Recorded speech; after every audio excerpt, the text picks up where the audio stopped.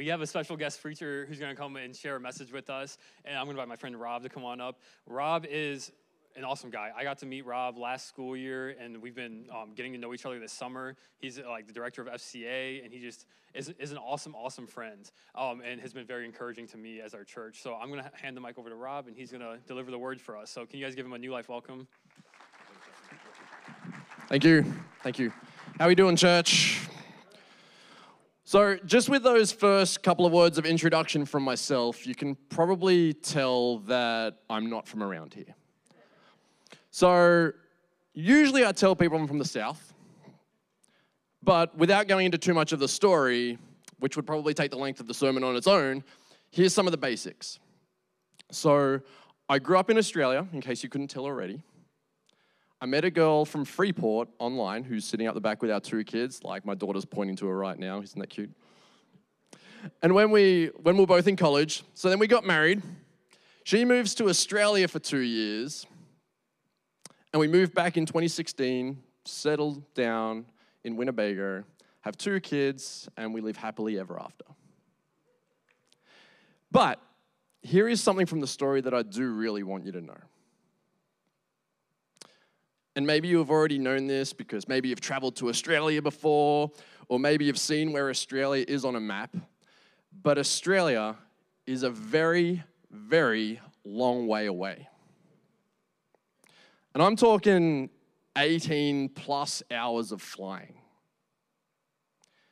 And during that time, you get to know people pretty well. And I want to tell you about someone that I met on a flight, and her name is Tracy. In May of 2017, I went back to Australia for my best friend's wedding, and on board the 14-hour flight between San Francisco and Sydney, I met Tracy.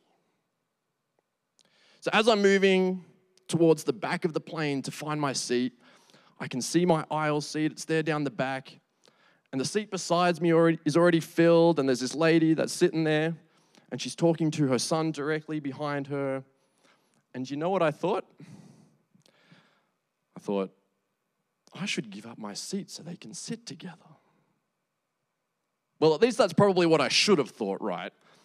But it was more like, I'm on this plane for 14 hours. There is no way that I am sitting in a middle seat of an airplane for that length of time. Truthfully, though, both of those things went through my head.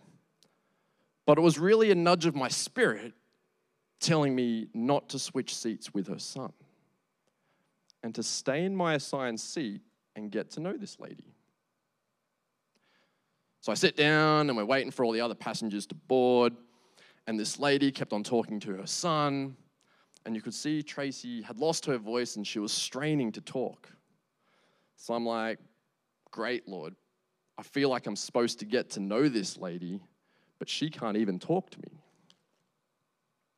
So the plane takes off, dinner's served, and then it starts. Hi, my name's Tracy. Are you traveling home or are you going on vacation? So that question's a little bit complicated to me, right? Because when I go back to Australia, it's sort of home, it's sort of not, it's sort of a vacation, it's sort of not, because I'm going back for a best friend's wedding, but we got through those initial pleasantries. And I asked the same question back to Tracy. And that's when I knew the reason why I was sitting in that seat. So actually, we're heading back to Papua New Guinea. My family and I are part of a team of missionaries down there translating the Bible.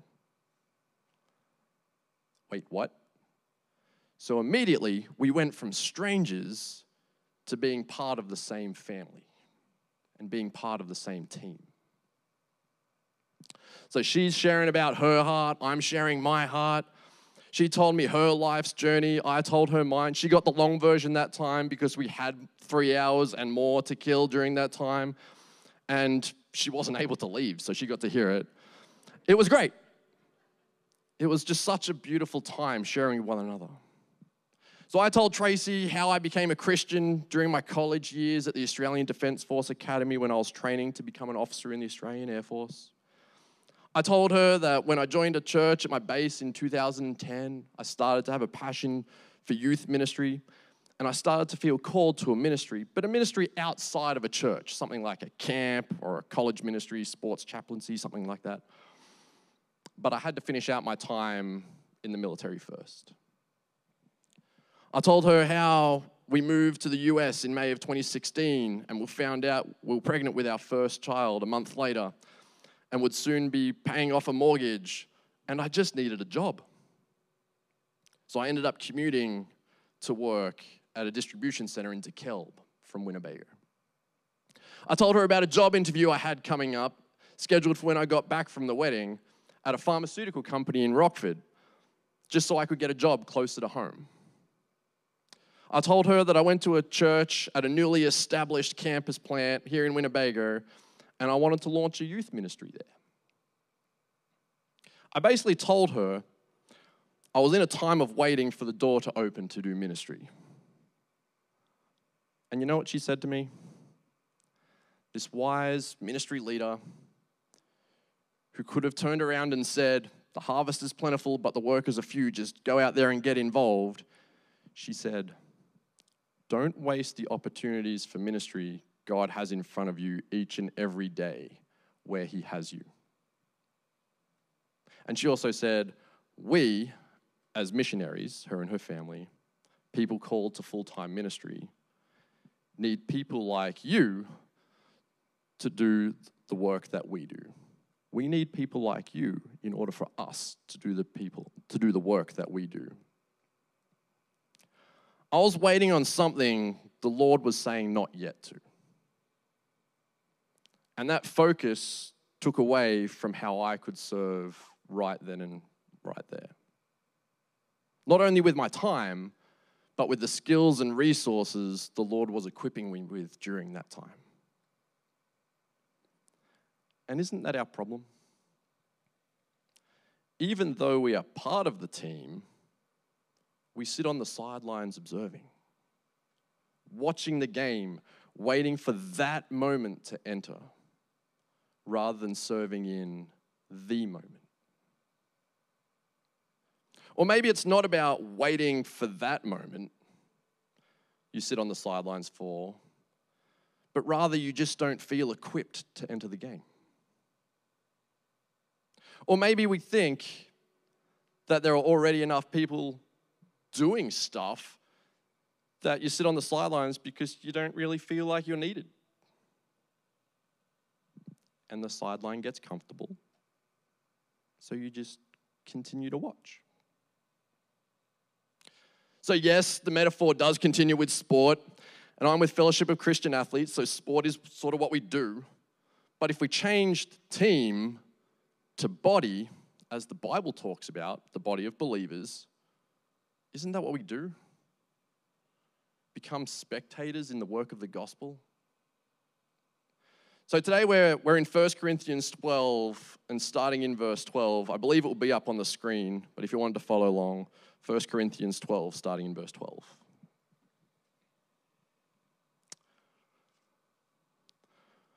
For just as the body is one and has many members, and all the members of the body, though many, are one body, so it is with Christ. For in one Spirit we were all baptized into one body, Jews or Greeks, slaves or free, and all were made to drink of one Spirit. We're going to stop there for a second. So we're going to talk football for a second. And yes, some of you should laugh because what does an Australian know about football? American football. And the truth is, not much, but we're going to go there anyway. Specifically, let's look at the Chicago Bears. Some people are probably saying, yay, some people are probably saying, eh. But it can apply to any team. How many people are there on the team? You might say 53. You might say 87 based on their last off-season roster. You might say a few more, given their coaching staff, right? But what if I said 561? During a search of my most trusted source, Google, for the number of employees within the Bears organization, there was a website that showed me 561. Janitors, kitchen staff, president, accounting, human resource, equipment, medical, and each part makes up the whole. Okay, so sports isn't your thing. Let's forget about sports for a moment. What about the human body, to take the metaphor from the text? For just as the body is one and has many members, and all the members of the body, though many, are one body, how many members in a physical body? So I'm not a medical person, so bear with me. But sources tell me there are 9 to 11 major systems in the human body, consisting of 78 to 79 organs.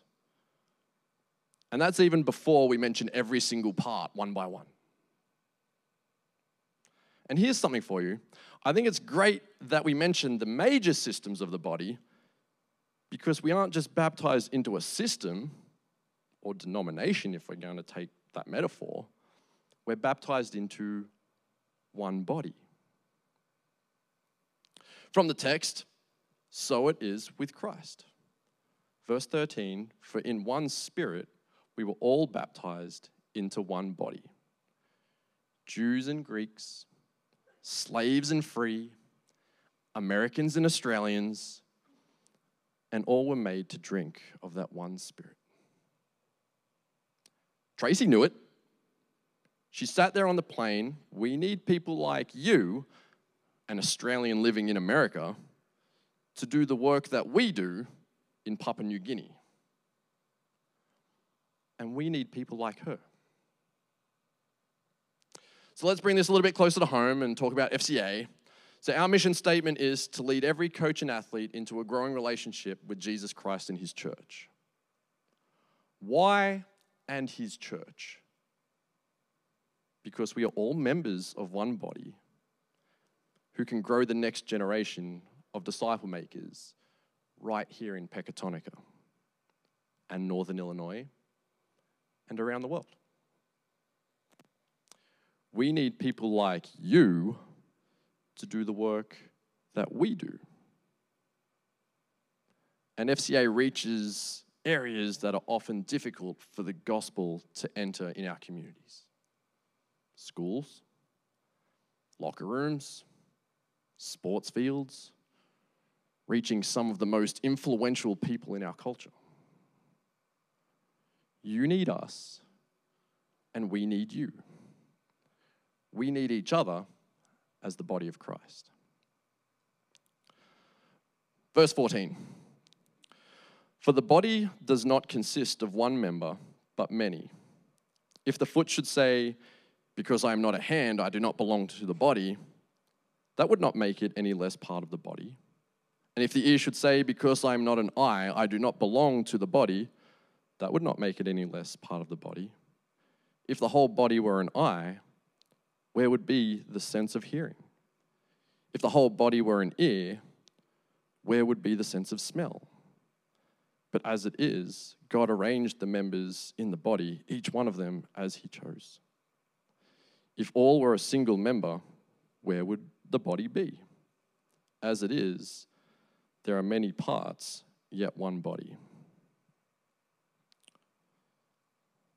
What are you gifted in? What skills, resources, position, unique characteristics do you have that can serve the body and build her up? And maybe you're sitting here trying to answer that question and you don't feel like you have much to offer. Or your skills are not noteworthy or important, or you have alternative abilities. Friend, I want to encourage you not to see yourself that way, but in fact, quite the opposite. Numerous times in this passage alone, Paul says that you are not any less part of the body. And if you continue to read on in chapter 12, which we won't dive too deep into, Paul continues with his body metaphor and talks about parts of the body that seem weaker and the parts we, humans, think of as less honorable and unpresentable parts.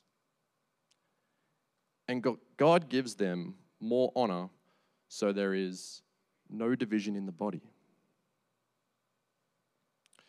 And that all members may have the same care for one another. Verse 26, if one member suffers, we suffer together. If one member is honored, we all rejoice together. So back to Tracy, and if I'm honest, I wasn't real clear about Tracy's part in the body, was I? You may have heard me say her family was part of a team working to translate the Bible, but that doesn't really explain her role. You see, Tracy was a school teacher. She taught the kids of the mission team while others translated the Bible. And Tracy's husband was a carpenter, serving the mission team and the wider community. And think about it. God placed Tracy and her husband in that community. So look at verse 18. God arranged the members of the body where they could use their skills and abilities to serve the body and ultimately bring himself glory. Never before meeting Tracy did I think a teacher and a carpenter were parts of a Bible translation organization. Now, but why wouldn't they be looking at this passage? But if everybody on that team was like Tracy, the Bible would never be translated. I guess you could also draw a conclusion that if everyone on the team was a Bible translator, the Bible would never be translated because there's nobody to look after the kids or manage the finances or provide the logistics or the supplies. The list could go on. God arranged you in community right here, right now, as he chose, so that you could serve with your unique gifts. Sports people make lousy janitors. You only need to walk into a locker room after a game to see that, right? Or maybe your kid's bedroom. But could you imagine Soldier Field or Lambeau Field or high school or any other venue for that matter that didn't have people with these amazing gifts of service? Or how many times have you heard stories of those professional athletes who have earned millions and millions of dollars only to go bankrupt? Sports people make lousy accountants. So I'm stereotyping, but you get the point. We need your skills in the body. And Tracy makes my point. We need people like you to be able to do the work that we do. This church needs people like you. FCA needs people like you. The body needs people like you to do the work that we do. And everyone has a role on the team. But the question is, are you active within your role? Or are you sitting on the sidelines? Are you waiting for the moment? Are you not feeling equipped? Are you feeling like you are not needed?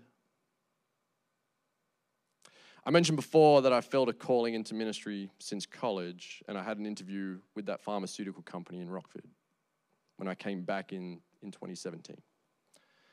And here's the deal. I got that job at the pharmaceutical company, and I was there for 5 years before being called to FCA. 5 years. And that's not to mention those years prior, since first feeling called into ministry. That could have been 5 years sitting on the sidelines waiting for the calling I knew that was coming. waiting for that moment. Or maybe if it wasn't for Tracy, it probably would have been. But there were skills during that time that I could use to serve the body within those 5 years. There were resources during that time that I could serve with. There were relationships during that time that I could serve with.